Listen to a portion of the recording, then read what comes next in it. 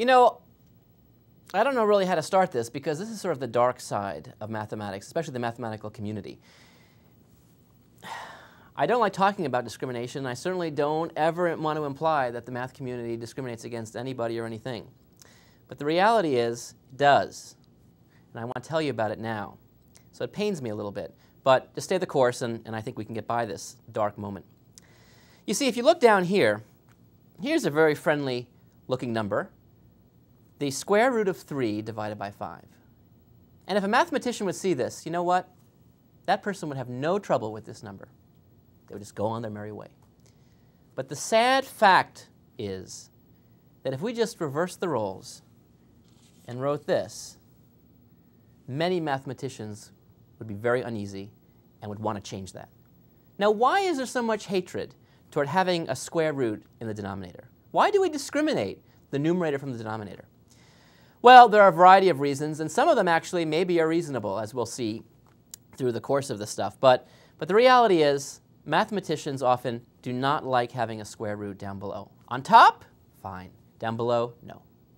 So how do we alleviate this? How do we actually try to make these closed-minded people happier? Because we want to make everyone happy. Well, the reality is we can get rid of square roots in the denominator. And the way we do that is by remembering that really a square root multiplied by itself is just going to be an unsquare root. So, for example, here, let's see how we could actually make someone happy that doesn't like a denominator with a square root. Well, all I would do is, first of all, one way to make them happy is just to remove the whole thing. You see, then everyone's happy because there's nothing there. Blank, happy. OK, but let's suppose that we write it back. If we wrote it back, that would be 5 divided by the square root of 3. Now, there's a great fact in all of life that you should always remember, and that is if you multiply by 1, nothing happens. It's fantastic. And sometimes doing nothing is more powerful than doing something.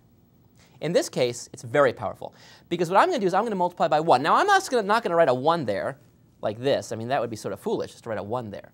But what I'm going to do is multiply by a very fancy version of 1, namely some number divided by itself, which is equal to 1. And that number is going to be exactly the square root of 3. So this is not going to change the value of the fraction. It's still numerically equal to 5 divided by the square root of 3. However, now look what happens. Well, on the top, I see 5 times the square root of 3. And on the bottom, what do I see? I see the square root of 3 times the square root of 3, which is just 3. So now I see something that equals the original thing of 5 divided by the square root of 3. But notice now that those discriminating people would be reasonably happy, because the denominator now no longer has a square root in it. This is often called clearing a denominator for a radical.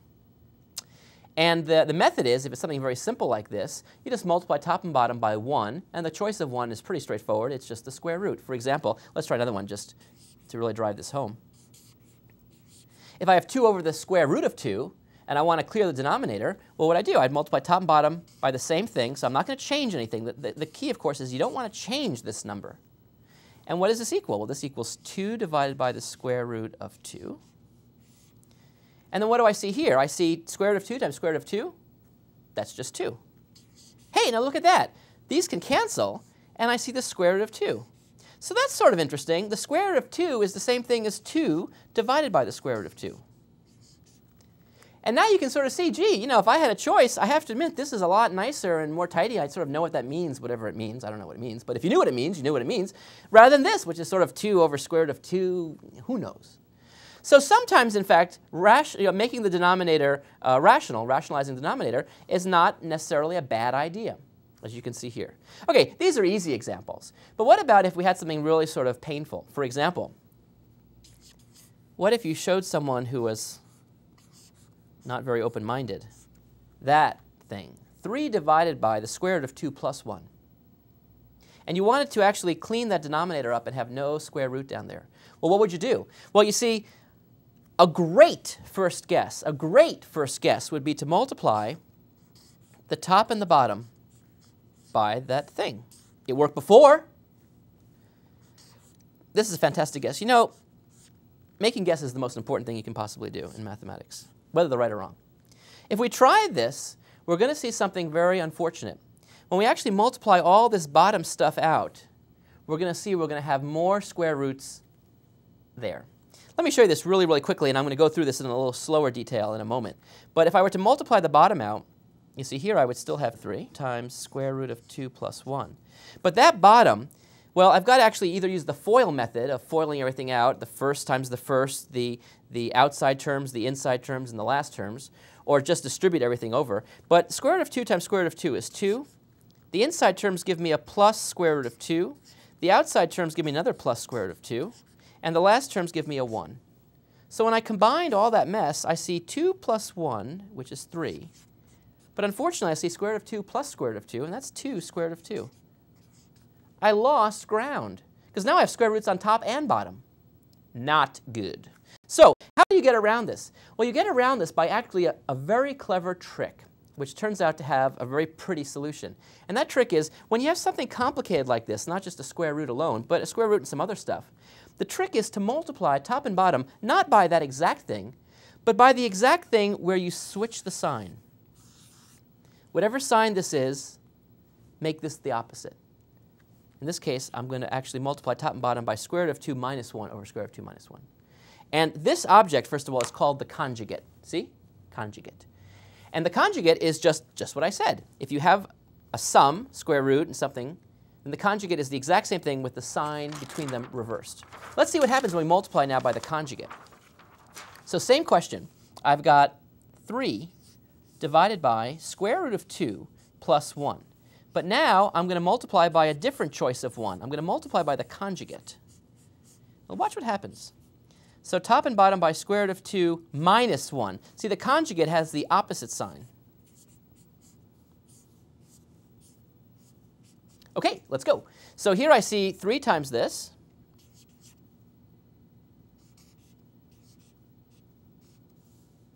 Divided by, and now I've got this thing here, square root of 2 plus 1 times square root of 2 minus 1. Now, are you happy with what I have here?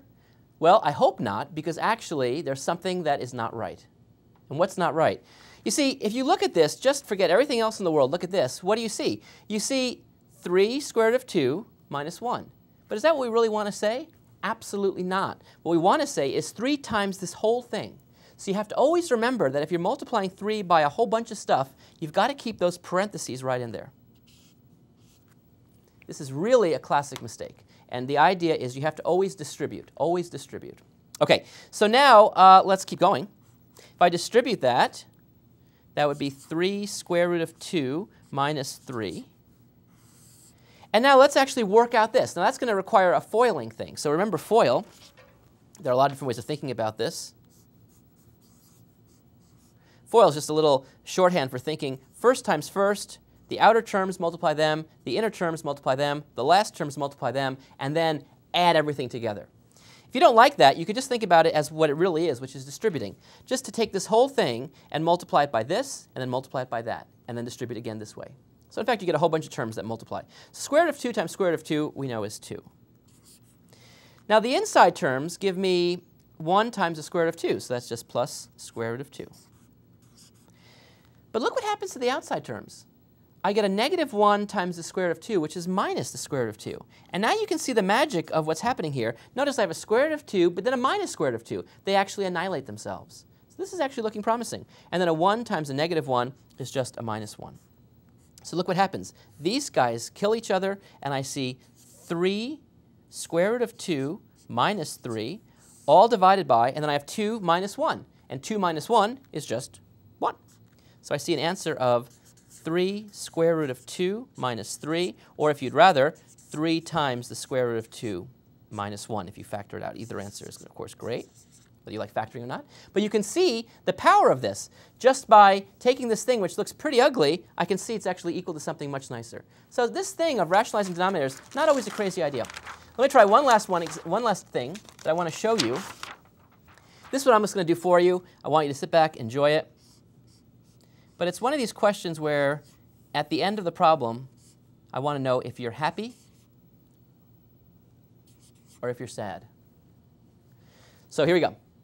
Here's the problem. I want to multiply this thing to clear the denominator. So what do? Well, I multiply top and bottom by the conjugate of the denominator. So what I have to do here is multiply the top and bottom by, well, what's the conjugate? Okay, here we go. It's going to be this thing where I change the sign, 1 plus square root of 3. And I have to do the exact same thing on the bottom, otherwise that equal sign will be false. Because the point is, for this thing to be equal, I'm just multiplying by 1, which does nothing. Okay, multiply out the bottom. What do I see? I see a 1, and then the inside term and the outside term cancel, and I'm left with minus square root of 3 times the square root of 3, which is just minus 3. And what do I get on the top? Well, the same thing. I get a 1, terms cancel, and the last term is plus 3. So this looks like 4 over negative 2, which equals negative 2. There you go. Now the question is, are you happy? Well, I hope you're really not happy, because actually I made a big mistake, and the big mistake was actually right here. That actually is false. The bottom was fine, but with the top, I'm actually going to have square roots there. The truth is there was no cancellation. If you sort of enlarge this to show detail, what we'd really see is the following. Let me just pick up this little part. If we do it really carefully, 1 times 1 is 1, and then I have a square root of 3. But see, then I have another square root of 3, and then finally I have a plus 3. So in reality, what I see is a 1 plus 3, which is 4, and a square root of 3 plus a square root of 3, which is 2 square roots of 3. And so the reality is I have 4 plus 2 square root of 3 on top. That's the top. And so the actual answer, actual retail value, would be what? If I pick up the action here, that would equal the top, 4 plus 2 square root of 3, all divided by, well, what we got before, which was the correct bottom, negative 2. And so we could simplify this a little bit. If I factor out the common factor of 2 here and cancel, I think I'd see the following. I would see 2 plus square root of 3 over negative 1, which I could write as just negative 2 plus the square root of 3. Well, I'm done with this problem, and as you can see, my ink is running out, so I better stop talking.